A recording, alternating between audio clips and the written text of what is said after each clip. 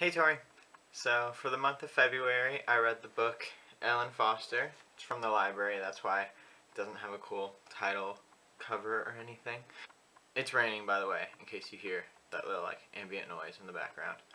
So overall, I liked the book. It was basically about this 10-year-old girl telling about a couple years in her life where a bunch of these little tragedies kind of happen, and so she's kind of moved around from house to house, and it's just her telling her perspective of having to live in these different environments. The main thing that I liked about this book was just the voice that it was told in, because it was very childish, but in a good way, because it's she doesn't see all the bad that's happening in the world to her. She's just taking everything as it is and trying to make the best of it. So as I was reading it, I just picked out some of my favorite quotes, so I thought I'd just read them to try to give you an idea of how she sounded in this book. One day I asked her what they were doing here and where they were from. At first she said Pluto. If I did not know so much about space, I would have said, okay, and went right about on my business.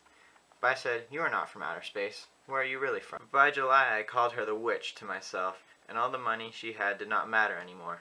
That is something when you consider how greedy I am. I could wake her up and ask, have you ever been to the ocean? But I already know the answer. She is not. You can tell.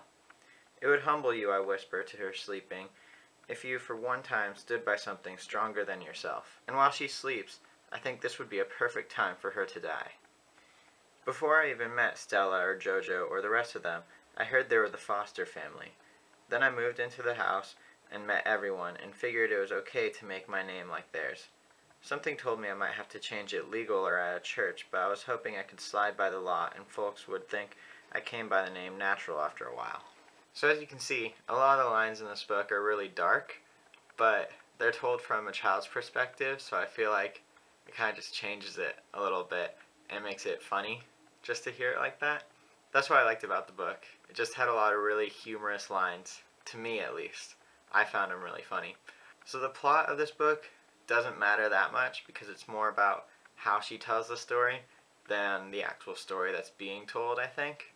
So yeah, I like this book, and it was really short, so it was a pretty quick read for me. So if I had to review this book, I would probably give it about an 8 out of 12. It was good, but I'm not sure if I would reread it.